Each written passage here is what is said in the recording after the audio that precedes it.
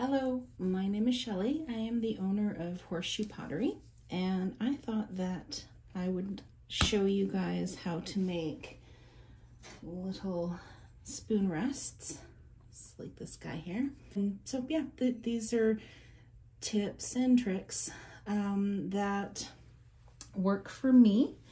This is, definitely not a channel run by a person who has gone to university for ceramics.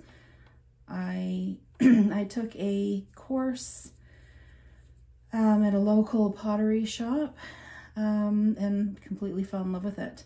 So this is the kind of information that I myself watched YouTube videos, spoke to other potters. And I just have just a round bat for this.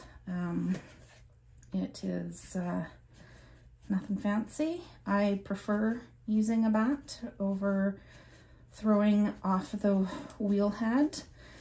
It's just something I prefer to do. You don't have to do it yourself. But with these guys, with the spoon rest, what I do is I let it get to almost the leather hard stage before I wire it off. And the reason why I do that is because I do flip it over to trim the edges a little bit. I don't normally do a foot ring on it, but if you want to. If you don't have like a support underneath, it can kind of bow. That causes or can cause cracking. But yeah, anyways, so this is my way.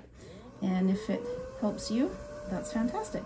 If it doesn't help you, you don't have to do it. So I always use a wet sponge, turn the wheel head, and make a circle. And then that tells me where the center of the bat is.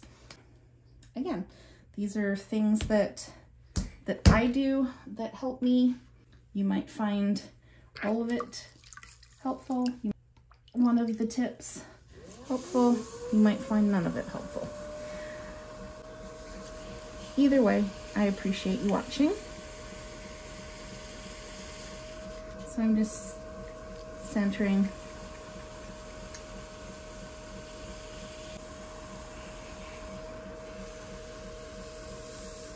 I like to clean my hands after I have centered to get the excess slip off.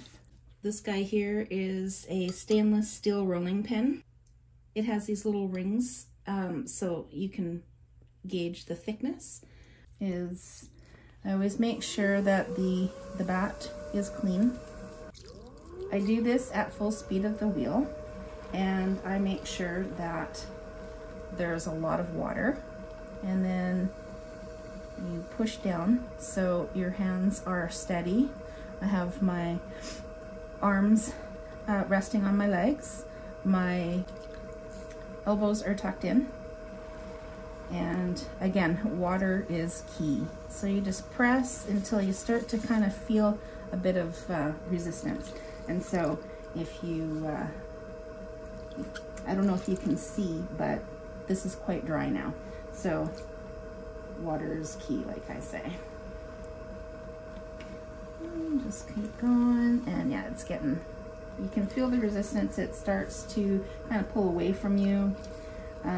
If you continue pushing down without re-wetting, it will cause it to jump like that.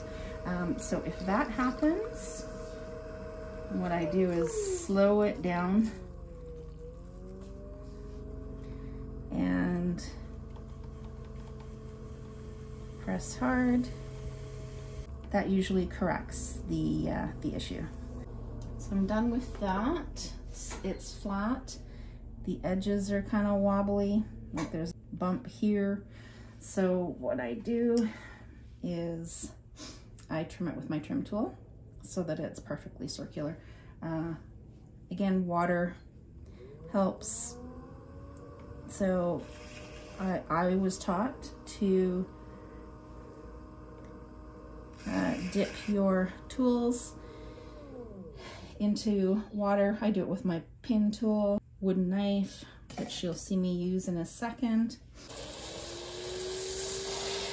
Again, that might help you. If it doesn't, continue doing however you, whatever you do. It's completely up to you how you use your tools. But if you notice anything that I do that helps, that's fantastic. That's what I'm here for. This is, for me, this is just fun. It's definitely not anything super serious. I don't even know if anybody will see these videos that I'm going to make, but if you do, and if you like it, you can subscribe, like, share. It helps for other people to see the videos. So what I'm gonna do now is I'm gonna add a underglaze transfer onto the clay as it is. What you really want to do is make sure there's no excess water. So I rib it so that it gets, you know, the excess slip off of it.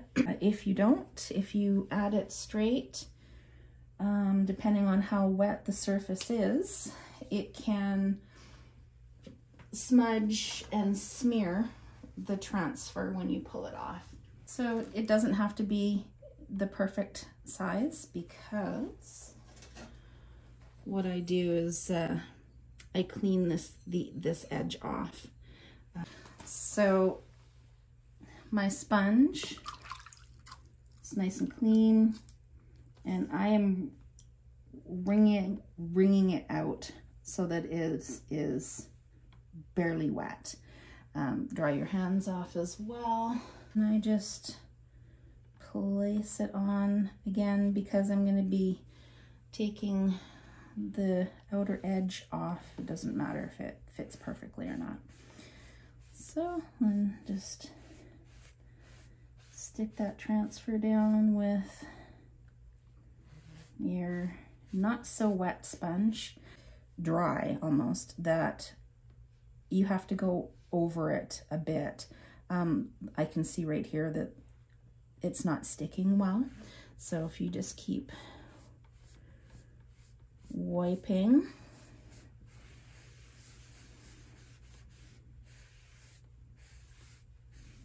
so now it looks like it is sticking pretty good.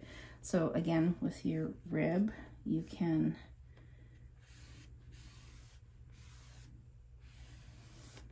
rib it on. Some people call it burnishing.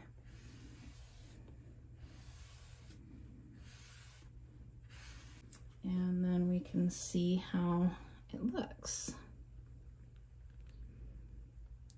So it's looking pretty good. If there's any black that's not sticking, you can put it down, give it a little rub, and it typically comes on.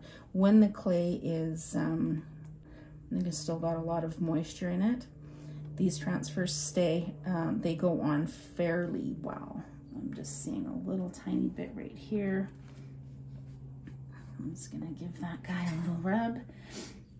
But yeah, because the clay is still quite, it's got still quite a lot of moisture in it. That's better. It tends to go on a lot easier than when it's like leather hard, or I know some people put underglaze transfers on bisque. I prefer to do it when it's leather hard. I just find that little bit of extra moisture, it just keeps it, it just makes it a bit easier for it to go on. So now that my little picture's on there, a little transfer, I'm just gonna scrape it off a bit with the wooden tool.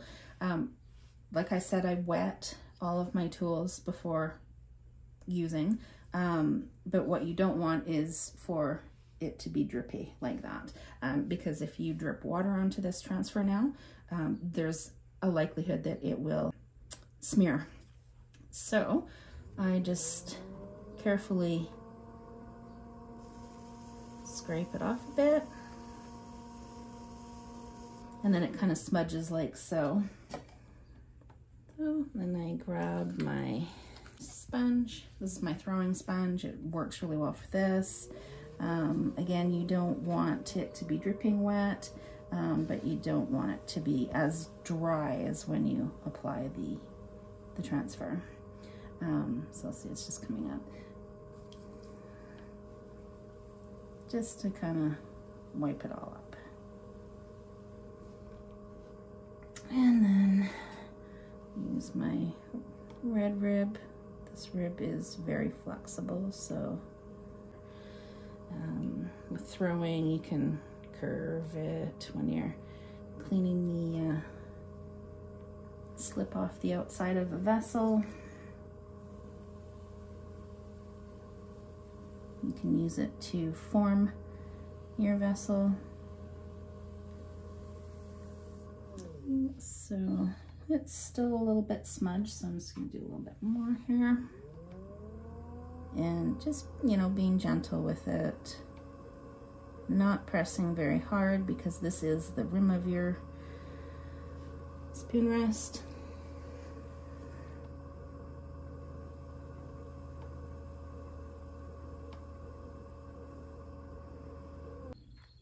So it's not too bad.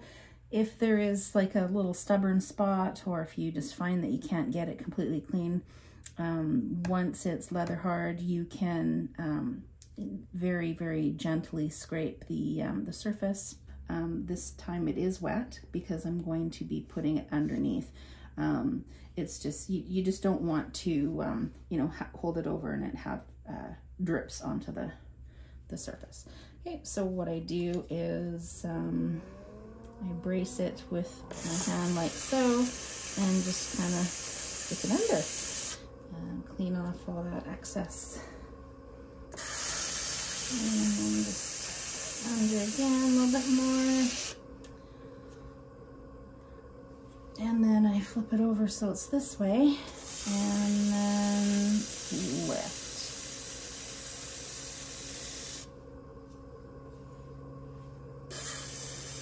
Clean that little edge out.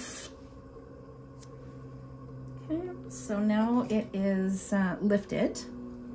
I go in with my sponge, and again, not dripping over top, but it's fine. It needs to be wet this way because, as you probably know, when you use a rib or a wooden knife on an edge like this, it's going to be quite a bit drier because it's going to have less slip. Okay, so this guy's wet. My hand is also wet, so I'm just going to bring the edge up like so. And just wring it out a bit. And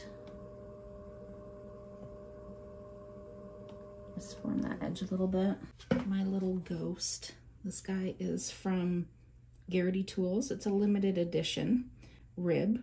It makes really nice curved mugs, but also with his little upraised hands, you can use these little areas here to form a nice round rim.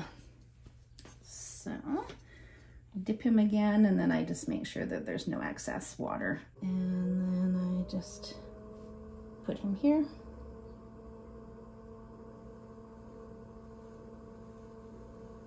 And just make sure that it's not going to, that his little head isn't going to hit the transfer.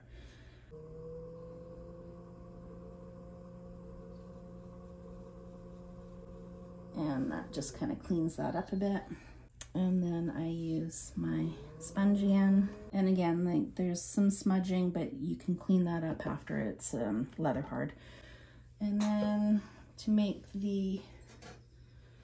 this little part where the spoon sits, I just wet my finger a little bit. Again, not super wet. And then I brace it with my index and thumb, and I just run my finger along, and there's the lip. Let me just clean that little edge up a bit.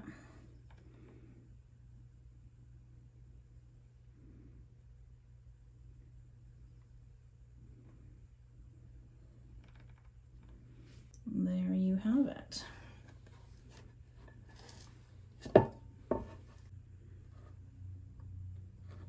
If you have any questions, please feel free to ask. Like I said, I have no real formal training other than the class, the couple of classes that I took. Learning by mistake. They're Potter's YouTube videos, and also videos on Instagram.